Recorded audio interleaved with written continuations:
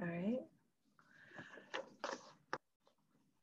Good morning, everybody. I see we've got people kind of joining in on today to hear our conversation with Attorney General Derek Schmidt. I'm Ann Smith-Tate. I'm the President and CEO of the Shawnee Chamber. I want to thank all of you for your time today, and a big thank you to the Attorney General for joining us today. As always, we will be taking some questions, so you can put those either in the Q&A function or in the chat function, and we'll be asking those towards the end of Mr. Schmidt's presentation. So first, let me just, as a way of introduction, tell you a little bit about Attorney General Schmidt. Derek Schmidt was elected as the 44th Attorney General for the state of Kansas in 2010, and then was reelected in 2014 and 2018. He is the state's second longest serving Attorney General, and in 2018 received more votes than any other candidate for Attorney General in the state of Kansas history.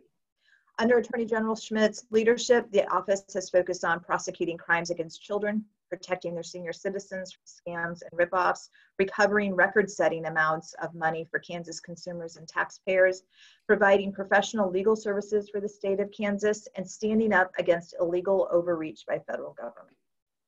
Attorney General Schmidt has personally and successfully argued 3 Kansas cases before the U.S. Supreme Court. He has led successful efforts to strengthen Kansas law against human trafficking, to toughen penalties for defrauding senior citizens and from stealing from taxpayers, to build a modern forensic science laboratory for the Kansas Bureau of Investigation. He's worked to strengthen consumer privacy laws and to improve investigation of crimes against children. Schmidt has been honored with the Criminal Justice Professional of the Year Award from Wichita Crime Commission, the Friend of Law Enforcement Award from the Kansas Sheriff's Association, and the Policymaker of the Year Award from the Kansas County and District Attorneys Association, and the Guardian of Small Business Award from the Kansas chapter of the National Federation of Independent Businesses. He has served as a 2017-2018 President of the National Association of Attorneys General and was named the nation's outstanding Attorney General for 2019. So before being elected Attorney General, Schmidt served as a Kansas State Senator representing part of Southeast Kansas as a chairman of the State Agriculture Committee and Senate Majority Leader. He previously served as counsel for Governor Bill Graves and as a legislative assistant to U.S. Senator Nancy Landon Kassenbaum. Attorney Schmidt is a graduate of Independence High School and studied at the Independence Community College. He earned his bachelor's degree in journalism from the University of Kansas, his master's in international politics from the University of Leicester, did I say that right? The United Kingdom, his law degree from Georgetown University Law Center, and his doctorate in law from the University of Kansas School of Law. Schmidt and his wife are the parents of 2 daughters. Thank you so much. That is quite an impressive resume. So I'm excited to hear what you have to say, and I'll turn it over to you. I'm already thinking lots of questions just based on your history and all the things that you're working on. So Attorney General Schmidt, thank you so much for joining us, and we'll let you take it away. Great, thank you, Ann. I've made a note to truncate the bio a little bit. So thank you for doing this, and thanks to everybody for joining today. Quick to say, you know, we don't get to get out as much as we are accustomed to around here, and so this is just, I'm almost giddy about the chance to have human interaction with folks that, you know, we aren't all co-employed. With all respect to our employees, they're terrific, but we've seen a lot of each other in the last few months, either in person or over these sorts of calls. My apologies if this looks a little formal. I've discovered I'm better on my feet than I am seated. That's just a reality, and so we tried to structure it that way. I thought today I'd say a few words. I made a few notes. I'll mention a few things I'm going to talk a little bit about, and then I'd really prefer to go in whatever direction you all are interested in. Glad to talk about anything that we do or have a role in, and for some reason I can't talk about it, I'll just tell you that, but for the most part I should be able to. So my game plan today, I thought I'd say a little bit about just from the AG's office perspective, both our role in the COVID response and kind of how things have been for the last several months. I won't dwell on it. Everyone I know has our own stories on how things have been, but I'll share a bit from the perspective of this office. Then I was going to say a word about a trilogy of U.S. Supreme Court cases that we argued and won this term. It was actually a huge deal for our office, and we think for Kansas, but it sort of got lost in the COVID news when the decisions all came out. I won't dwell on them, but I'll share them, and one of them does have a business connection, so I'll particularly focus on it. Next, I thought I'd say a word about some liability issues, and particularly talk a little bit about some of the contact tracing liability issues, and also touch on some of the statutory liability limitations that our legislature enacted, and at least mention some that it looks like Congress is going to debate.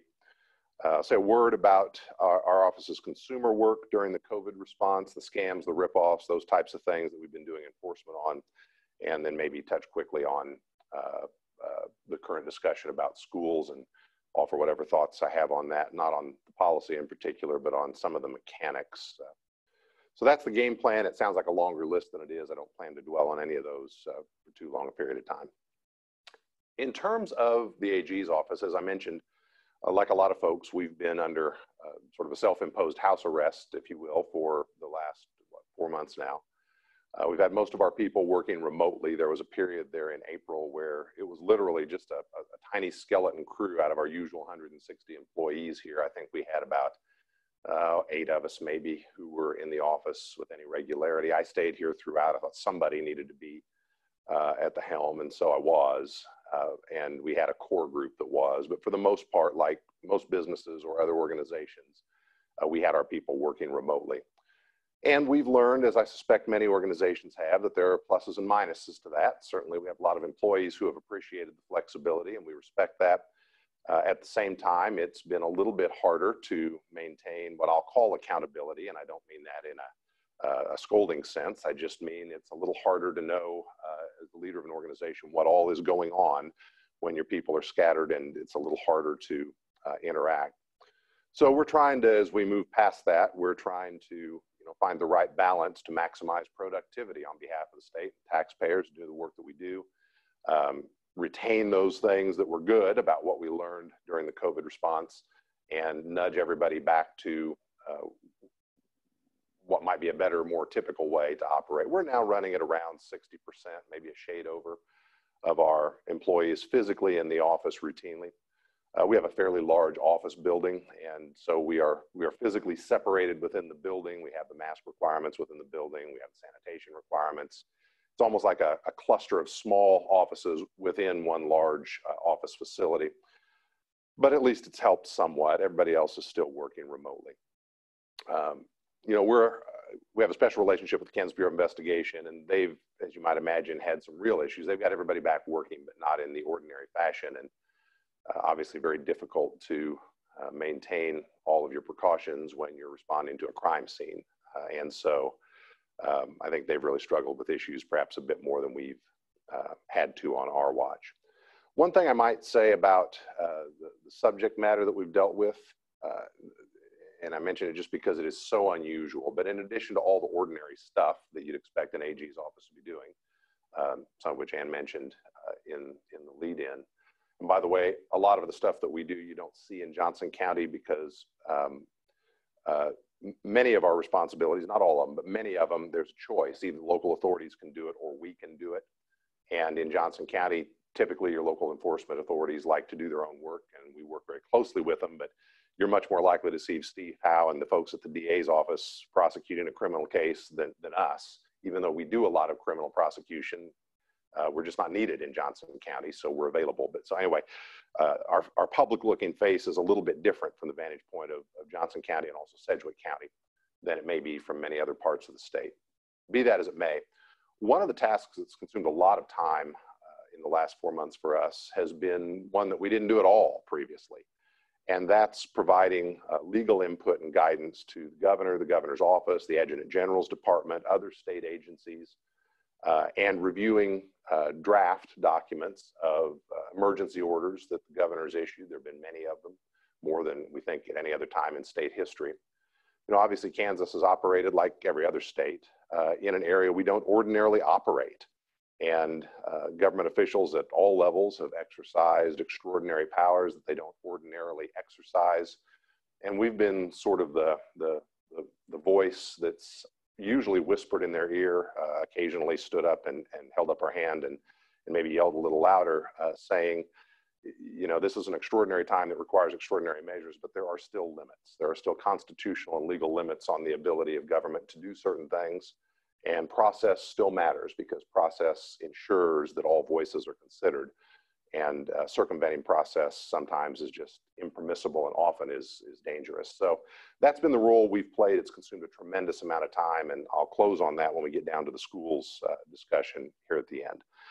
So that's been our, you know, what we did on our spring and summer vacation description, so to speak. Let me say a word about those U.S. Supreme Court cases. This is the one thing that has nothing to do with COVID and emergency response, but I want to mention it for the reasons I described earlier. Kansas, let me back up. The Attorney General's office handles all U.S. Supreme Court advocacy for the state of Kansas. If a case from Kansas that involves a state entity, a public state entity, goes to the U.S. Supreme Court, our office will be involved. And ordinarily, and in almost every case, and I actually think it's been in every case since I've served in this office, we have been the lead advocate for the state. We do the briefing, we do the argument, working with others very closely, but we are the ones that carry the ball at that level.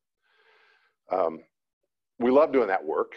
It's unique. There's nothing quite like it. If you happen to be an attorney and you do courtroom advocacy, there simply is nothing comparable to U.S. Supreme Court advocacy. It is its own creature with its own flavor and tenor, and requires some amount of specialization that so far we've been able to provide. Going into this last Supreme Court term that started in October of 19 and ended well, early July, actually, early this month. It ran a little overtime. We actually had 3 cases out of Kansas that we were handling for the state at the court, teed up for oral argument. Now, that doesn't sound like a lot, perhaps, 3 cases in a term, but to put that into context, we are quite certain it's the first and only time in the history of the state of Kansas that the state's had 3 cases up for oral argument at the high court in a single term. We think it may be the only time any state has had 3 cases up in a single term. We've not yet found another state that's had more than 3 up, and we've consulted closely with all the big ones that have robust Supreme Court practices, the ones who would be most likely to be there. And in any event, when you add in this other sort of little wrinkle, which is we argued the 3 cases from first to last within a 4-week period, exactly 4 weeks to the day from the time we argued the first, we argued the second in the middle, we argued the third 4 weeks hence. We are almost certain that no state's done that before. So a little bit of Supreme Court trivia. It's something our team is really proud of, and particularly because things went well for Kansas in all 3 cases. The state's position prevailed in all of them. Let me just mention those, and I'll describe one in more detail. The other 2, I'll just mention the subject matter. In fact, I'll do those in reverse order. We prevailed in Kansas versus Charles Glover. This was a 4th Amendment reasonable suspicion traffic stop case, and if you're really interested, holler at me afterwards and we'll talk about it. I'll leave it at that. It was a case out of Douglas County. We also prevailed in James Craig Kaler versus Kansas. This was a death penalty case, a terrible homicide case out of Osage County. It's a fellow who killed 4 members of his family around Thanksgiving of 2009. Is convicted, and his appeal was challenging the constitutionality of the way Kansas structures its, what I'll call the insanity defense in Kansas. We have a minority rule in Kansas. We're one of only about 4 states, maybe 5, depending on how you classify one, that approaches insanity evidence in a different way from the majority rule. And the question was whether the Constitution allows us to do that, and the court said yes. And then the third case, which I'll spend just a little bit more time on because it does have some business angle to it, was Kansas versus Garcia. This is also perhaps interesting because this was a case out of Johnson County. We worked very closely with Steve Howe's office, the district attorney's office there. This was actually a consolidation of 3 different cases. Mr. Garcia just happened to be first in the listing, and so it will bear his name. But all 3 cases had similar types of facts. All 3 were identity theft or related types of cases. All 3 arose in the employment context. And in all 3 of these cases, it happened to be the case that the reason that the individual, the employee, committed identity theft and used the stolen information, social security number and other identity in the job application process was that they weren't in the country lawfully and therefore didn't have a social security number. Now, we're quick to say, we argued, and I believe from the beginning, that these are employment and ID theft cases. They're not immigration cases, but perhaps not surprisingly, our opponents in the case made exactly the opposite argument and did their best to sort of turn these into immigration cases that therefore got bound up in the passions on that issue, both nationally and locally.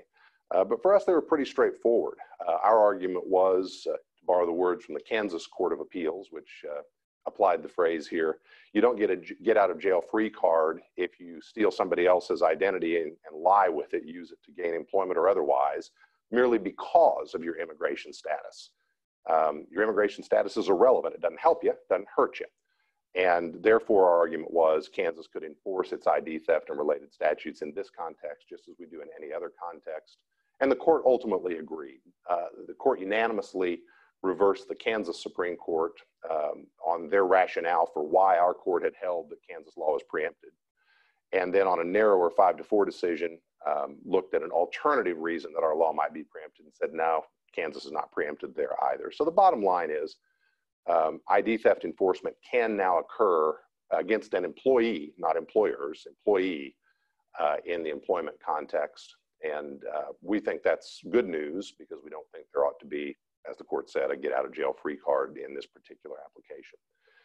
So, big time for us at the Supreme Court. Unfortunately for us, all three of those decisions were announced in late February and early March. And so everybody was talking about COVID rather than SCOTUS advocacy, and that's all right. We have a couple of cases for which we're requesting U.S. Supreme Court review right now, and neither has been granted yet. They're both in the certiorari stage, and so we're in the process of getting them. So we don't know yet if we'll have another case up next term or if we will not. Enough said about that. Let me move on and say a word about contact tracing. As soon as I utter those words, the hairs on the back of people's necks go up, either because they're convinced that it's absolutely evil, or because they're convinced at the other extreme that if you even mention the words, you're out to destroy some sort of public health response.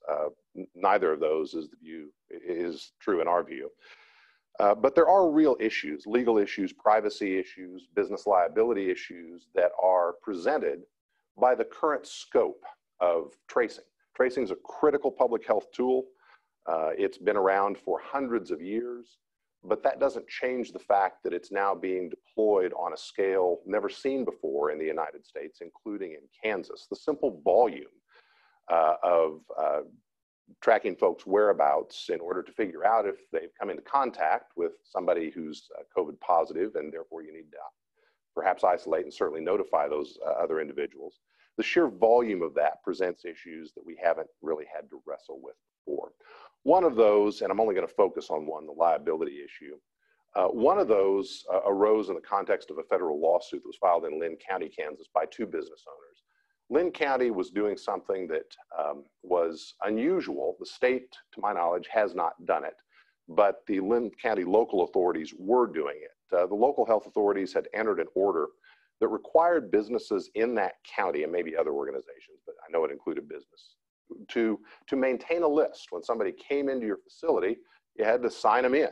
Derek Schmidt was here at the local True Value Hardware on this date. And to provide access to that list to the county health officials for the purpose of tracing. Now, that makes a lot of sense if you're a public health official and your exclusive goal is to figure out in the simplest manner who has had contact with whom. But on the other hand, if you're either the person who's being traced or the business who is under an order subject to penalty to now participate in the tracking of its customers, you might have some objection to that. And in fact, the businesses did, brought federal suit in Lynn County.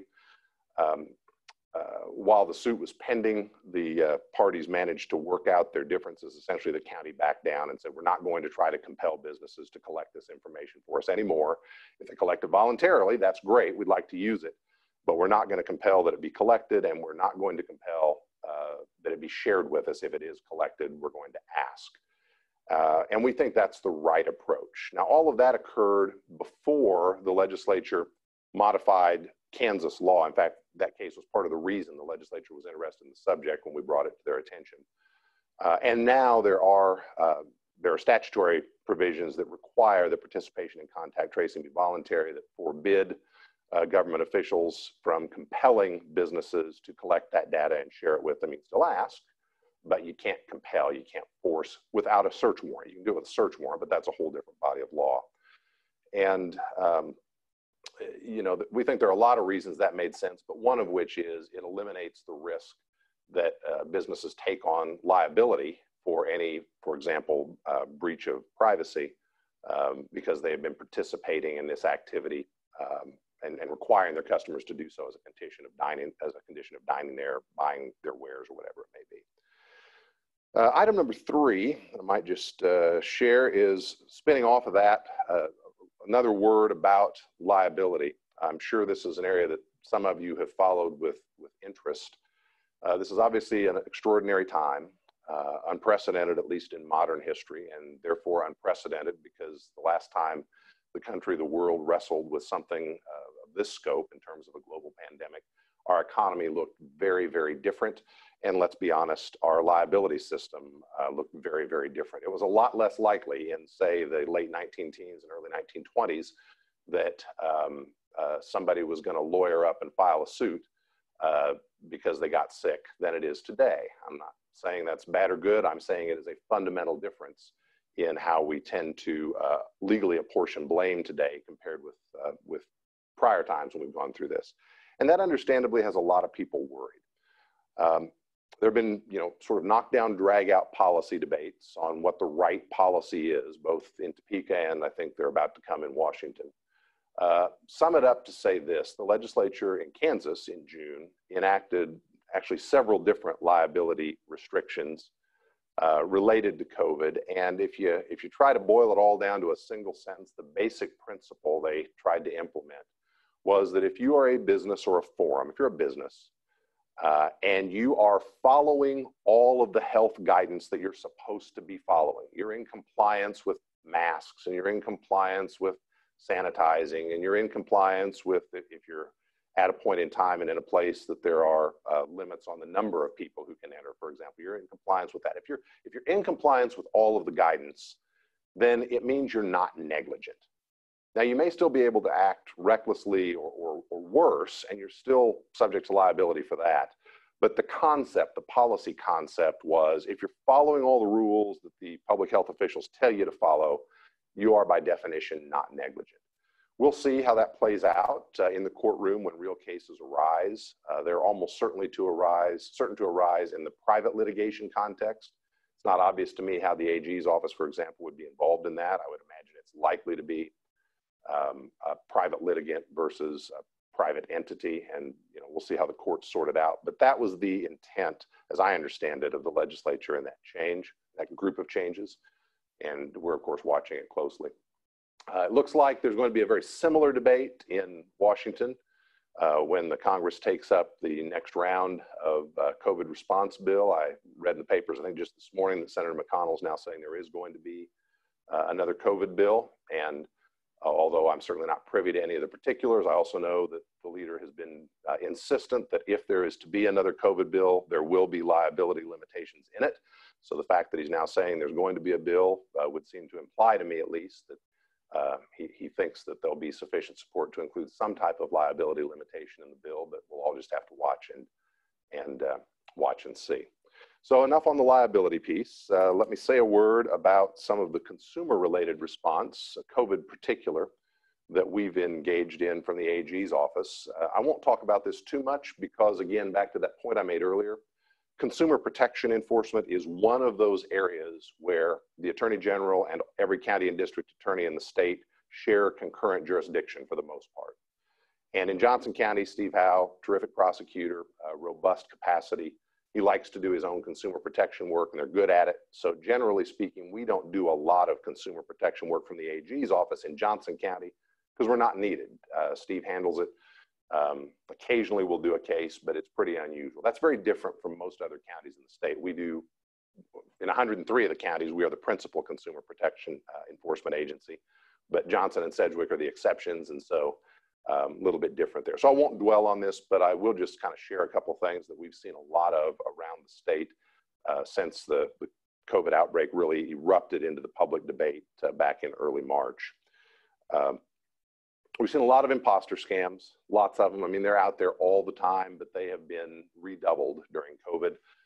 People pretending to be from the IRS and they want to talk to you about, you know, the tax deadlines were extended because of COVID and you need certain information. They need certain information in order to make sure that you don't get late fees and penalties or something like that. So a classic IRS government imposter scam, but customized to the COVID environment. We've seen a lot of price gouging complaints. Kansas, like many but not all states, has a price gouging statute. In Kansas, it's called the Profiteering from Disaster Statute. It's only in effect during a time when a state of disaster emergency has been declared.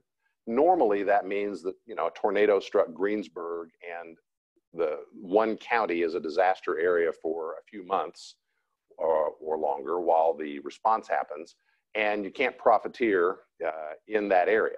This is, of course, different because this is a very long-term disaster. It was declared by the governor in early March. It's going to last until at least September 15th by law currently, and could be and probably will be extended beyond that by further action of the governor and the legislature at that point.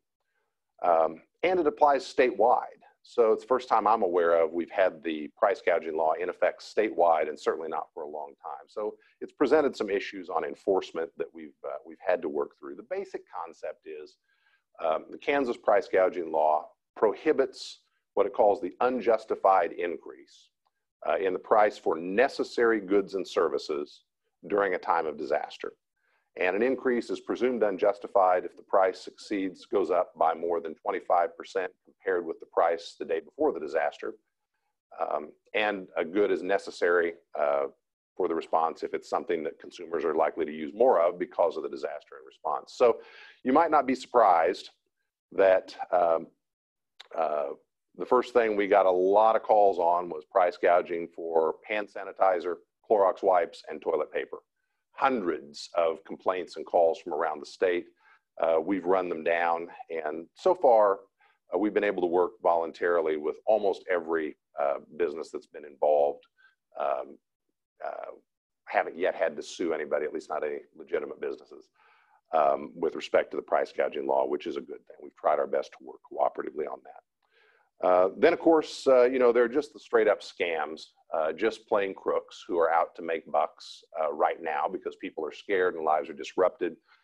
Those come in all the usual ways, spear phishing emails that are trying to get personal information, tons of robocalls, just an unbelievable amount of, you know, crooks calling in and trying to get folks to give money for N95 masks. You can't seem to find them in your community, but we can sell them to you right now. Just give us your credit card. You know, we saw it on toilet paper and cleaning supplies early on. You know, we've seen the more extreme examples of crooks peddling alleged cures to COVID, which of course at this point the medical community tells us don't exist. So we've dealt with all of those as well. I'll be actually testifying this afternoon in the U.S. Senate Commerce Committee on what Kansas has done to respond to all of these scams. And we'll talk there about how we've really worked cooperatively with our federal partners, the different agencies of jurisdiction, because a lot of these scams, they come from out of state, or many of them come from overseas, and we just can't actually physically reach them from the Kansas Attorney General's office, but sometimes our federal partners can. So we've really focused on that cooperative enforcement model, and the federal agencies, the regional agencies out of Kansas City have, for the most part, been absolutely terrific to work with. We've got a good relationship with them. Final thing I might just say a word about, and then I'll stop the monologue and get a sense of where folks would like to go. Obviously, the discussion of the moment is schools. When are they going to open, and what's the opening going to look like? You all, if you follow this, you know as much as I in terms of what the arc of the public narrative has been. We had the State Board of Education, which just days ago rolled out a very long guidance document to assist local school districts in their planning for safe reopening.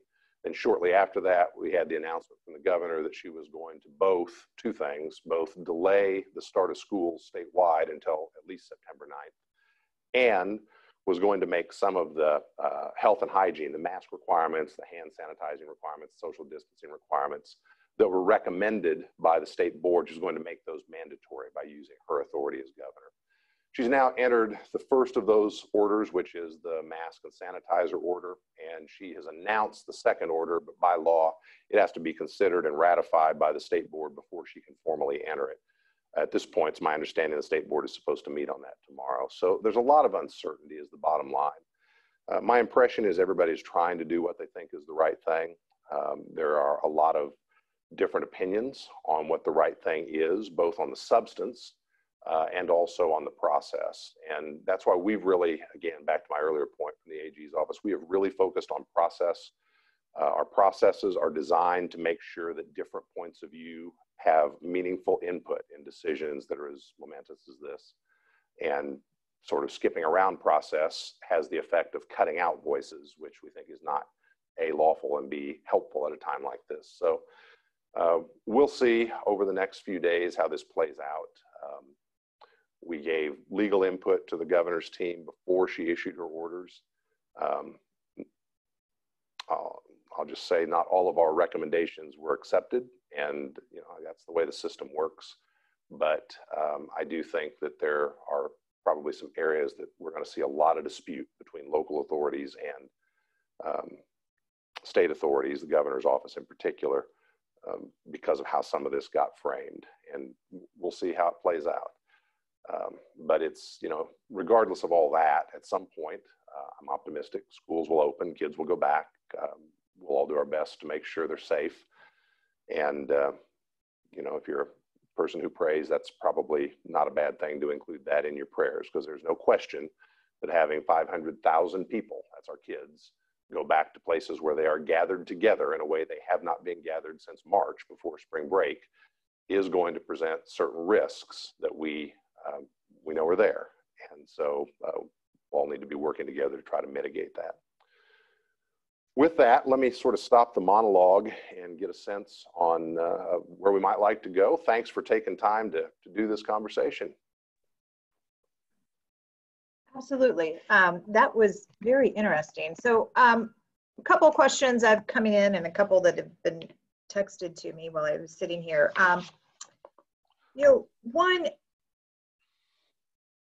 so I guess just based on kind of what you were just saying, that really to be determined what the liability of the schools would be if a teacher were to get sick, or how that's still in process, and where do you see that heading? I mean, is there any best guess on, I follow a couple different things for my own children that are in middle and high school, and their parents, friends, and friends' parents, I guess it is, and all that. And everybody's got a different opinion on this, but really coming down to these teachers are really they're very, cautious about going back and exposing themselves and their families. And what kind of liability do we have for those teachers, or what protections do we have? Yeah, I mean,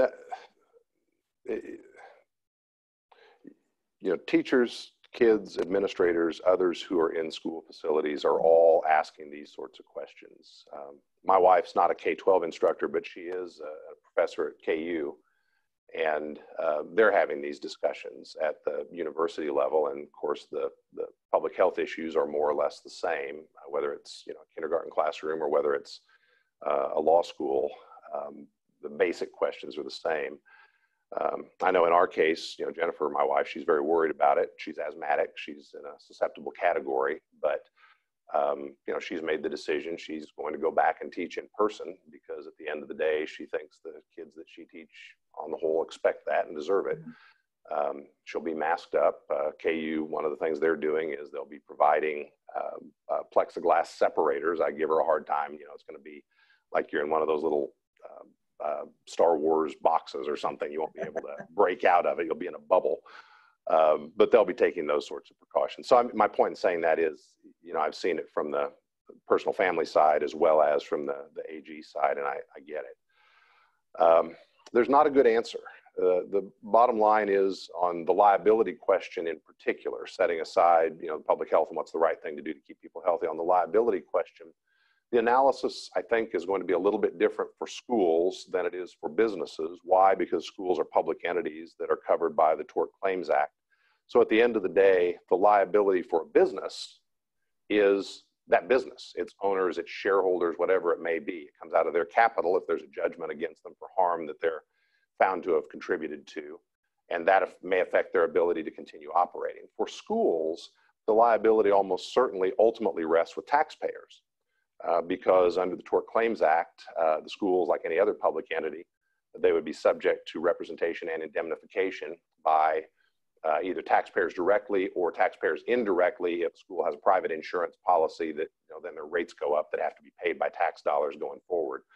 So I'm not suggesting it's a less important issue. I'm just suggesting the analysis is perhaps slightly different from a liability standpoint strictly. Maybe that's a reason. I mentioned there was some advice that we gave the governor on our most recent round of executive orders that wasn't taken, and this is an example. In the earlier statewide mask order, not the one related to schools that's under discussion now, but the one that was issued, what was it, 2-3 weeks ago? I've lost track of time, saying everybody must wear a mask except in certain circumstances. That order, the way it was structured, actually imposed two different and independent sets of legal duties. And some of our business owners may be intimately familiar with this. It imposed a duty on individuals to wear a mask. So if you breach that duty, I go out and willfully, intentionally refuse to wear my mask, I could be liable for that. But it also imposed a duty on businesses and organizations to require their customers and employees to wear masks while on their premises. So, if I'm a business owner and I don't require my customers when they come in to wear masks, I may be liable, my business may be liable for the misconduct of those employees. So that order imposed two different sets of liability. That is not the way the governor's current order related to schools appears to be structured. And the reason I say appears, the language on this point is really kind of hard to read. It's written in the passive tense, and so it's a little hard. It's a little hard to know who has the duty. If you're in a school activity and the kids aren't wearing, here's the example I give. I made this one up. Imagine you've got some rogue debate teacher out there who says, by God, my kids are going to have to practice and practice and practice together, not over a video conference. And you can't get good practice for competitive debate with your mask on. So my kids are not going to be required to wear their masks in this room when we're preparing for debate. And somebody, turns them in and they get busted. Who is liable for those kids not wearing their mask?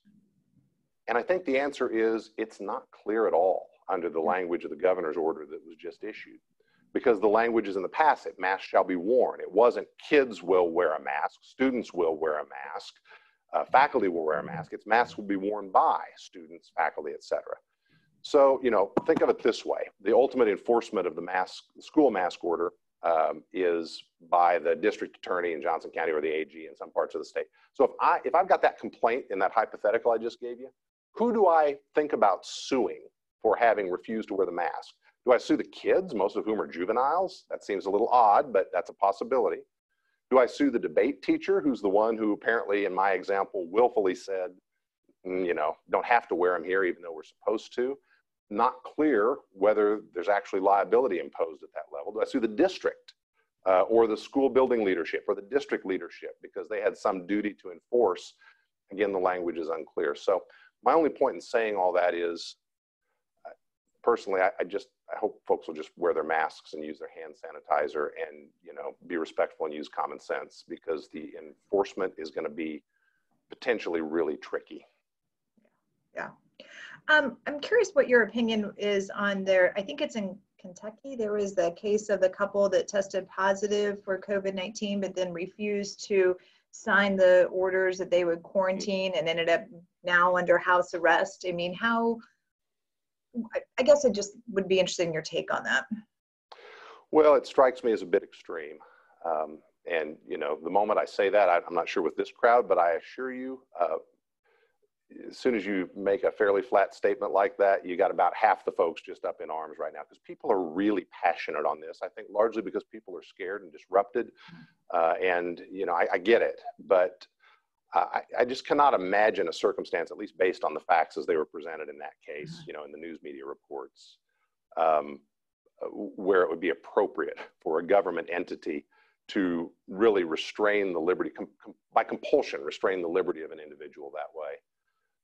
But you know, it could happen. You know, we get a lot of questions, and we have since March, on the limits of enforcement power here. And the bottom line is, we don't want to test it. I mean, I don't want to test it as an enforcer, and I really don't want it tested. Because there are two big principles that are both in play. One is that governments have their maximum authority, and courts tend to be most deferential to that use of that authority when they're acting in a bona fide way with a straight face to protect public health, you know, in good faith, trying to protect public health. Sort of the government ability is at its maximum. But the other principle that is equally true, and this is kind of back to my point where we're sort of the voice, maybe not in the wilderness, but the contrarian voice in a lot of these discussions. It's also true that neither our laws generally, nor our Constitution at all, are suspended just because we're in the middle of a pandemic. People still have a Fourth Amendment right. People still have a Fifth Amendment right. There are still rights to privacy protected by law, by statute, and otherwise. And sometimes those two principles really get into tension. And to the extent we can avoid those fights, I think we're all going to be better off. Kentucky's a good example. Daniel Cameron's my counterpart out in Kentucky. He's a good guy. He's a first-term AG, and I sort of feel sorry for him because he has really been in the middle of some of these fights. He got that case. You know, he's been in litigation against his governor, who is the former AG, Andy Beshear. And, you know, not where any of us wants to be if we can avoid it. Certainly not if you're in your first year in office. So. Yeah, absolutely. Let's see. So do you intend to weigh in on the ongoing controversy between the governor and legislature on who has the authority to close schools? And you kind of just touched on this, but did she overstep in the spring when she did so initially in that crisis? Well, I don't think she overstepped legally in the spring. At that point, you know, the way the Emergency Management Act, which was the statute that gives her these emergency powers, it's a statute enacted by the legislature that delegates to the governor during times of emergency certain powers she would not otherwise have. And at that point, there were not restrictions in the Emergency Management Act that, you know, restrained her from using those powers to order schools closed. So you can debate whether it was a good idea or a bad idea, but at the end of the day, I don't think legally, I think legally she was on pretty solid ground, and especially once the State Board of Education functionally acquiesced, certainly didn't take a contrary position. Now, fast forward to today, the rules are different today. In June, when the legislature met first at the end of their regular session and then again in special session, and ultimately passed this large COVID response bill that had lots and lots of moving parts. It was often described in press accounts as a compromise between the governor and the legislature. I'll leave it to others to figure out if it was really a compromise, but in any event, it became law, and it had lots of changes in it. But one of the sets of changes it adopted new rules for how the governor may exercise those Emergency Management Act emergency powers during the remainder of this emergency on COVID. And one of the new rules it adopted specifically relates to school closings and it forbids the governor from using her emergency powers to close schools unless her order to do so is ratified by a majority of the State Board of Education. So the board will be considering that order, like I said, we think tomorrow. And then in addition, the legislature created several other sort of broader, I'll call them checks on the governor's use of her emergency powers, we believe included but not limited to the school closings, which is that there's this ability for county commissions to either opt out of a governor's emergency order or to adopt a less restrictive version in its county. I'm not sure there's unanimity of mind among all the lawyers who have worked on this about how that rule applies in the schools case. I will tell you, in my view, it's not a particularly difficult legal question. The language of the statute's plain. And I think the opt-out provisions are in effect, both for the mask and hygiene order and for the delay order. And so, you know, I'm not encouraging counties to do that. I'm just saying I think that legal authority exists. And I won't be surprised if some counties decide they want to test the limits of that authority. And, you know, we'll see how it all works out. It's really become a bit of a mess. And, you know, when we write the the book someday will put in our reflections on why. That's not the royal we. We'll all write about this stuff, I suppose. But I do think some of it was avoidable and wasn't avoided. And so here we are. And now there's bad blood between the governor and the legislature, which makes it even harder to sort of work through some of this stuff. I know. It is definitely a time that we need more unity on figuring these things out. Sorry, just looking through some of these questions real quick. One question that came in, your Solicitor General was recently nominated to serve as a federal judge. Can you explain what a Solicitor General does? And what's the status of the nomination and the impact of that nomination that will have? Yeah. What will that impact have on your office? One of the employees that I have at the AG's office is a position that we call the State Solicitor General. It's a relatively common position among states today. It was not so common back in the 90s when Carla Stovall first created the position in Kansas. It was retained through all these years by my predecessors from Carla until now. We've really expanded the office, the role of the solicitor's position within the AG's office. Our Solicitor General is our principal appellate advocate. So right now, Toby Krause is the person that I've appointed to that. Toby's a great lawyer. I hope some of you know him, good guy. Maybe I should say good lawyer and great guy. I don't know, he's a terrific fella.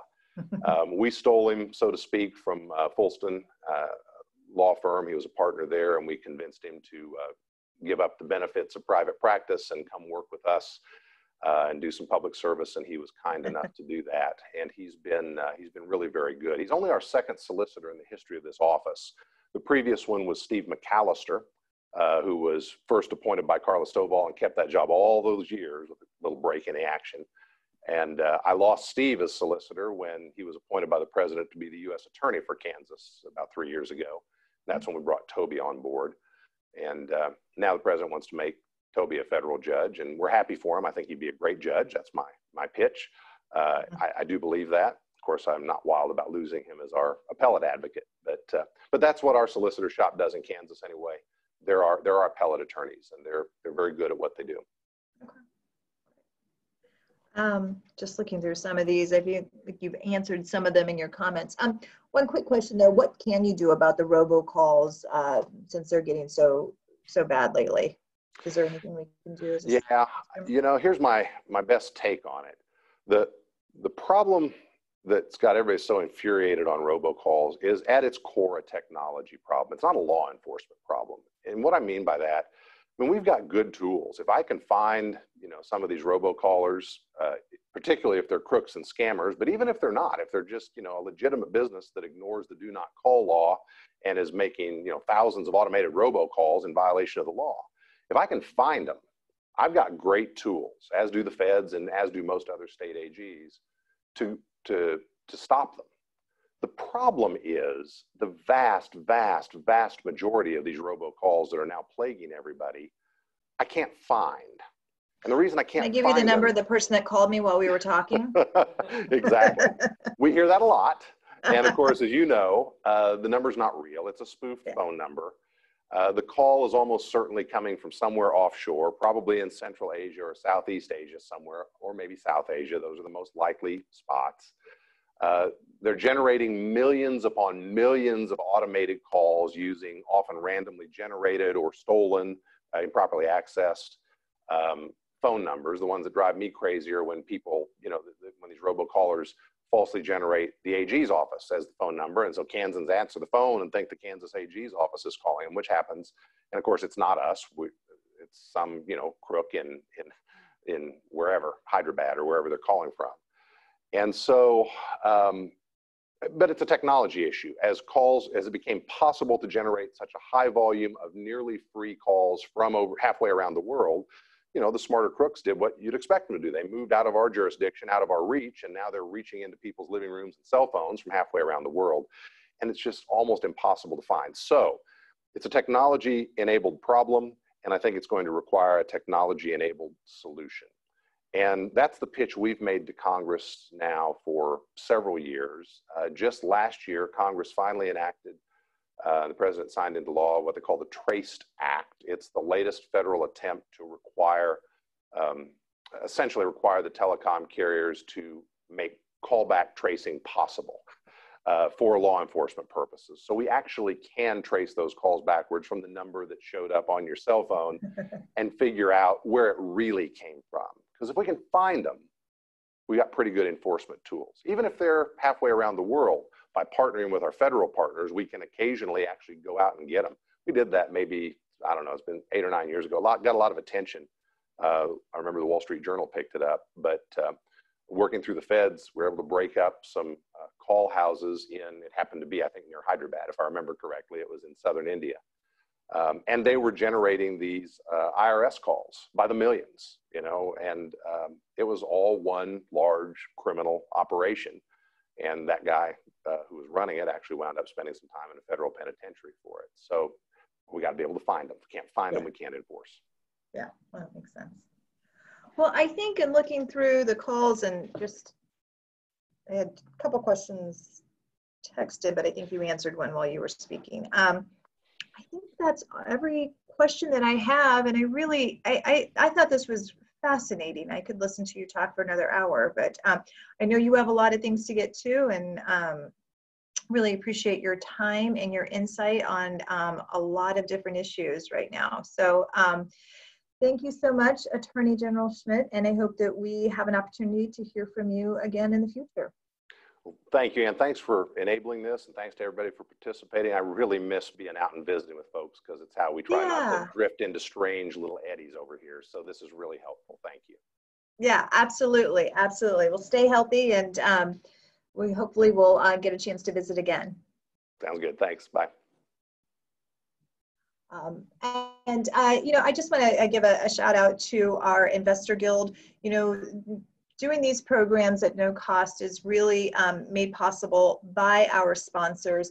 You can see our Investor Guild listed there on the screen: American Family Insurance, Advent Health, Bear, Central Bank of the Midwest, the City of Shawnee, Waste Management, the Amos Family Funeral and Crematory, Complete Construction Service, Country Club Bank, Evergy, GBA, Overland Park Regional, Shawnee Mission Ford, the University of Kansas Health System, and Zarda-Rickey Development Corporation. Thank you to all of our investor guilds that help us to bring these quality programs to our members each month. And also just a couple of notes on some upcoming opportunities and programs. First, the Shawnee Economic Recovery Assistant Grants are live as of about maybe an hour ago. And so this is grants are available for qualifying non-essential businesses up to $5,000. So the details are on the City of Shawnee's website right now, and then we will be, as the chamber, sending that out in an email and posting that on our social media. And of course, our staff is ready and able to assist you with any questions.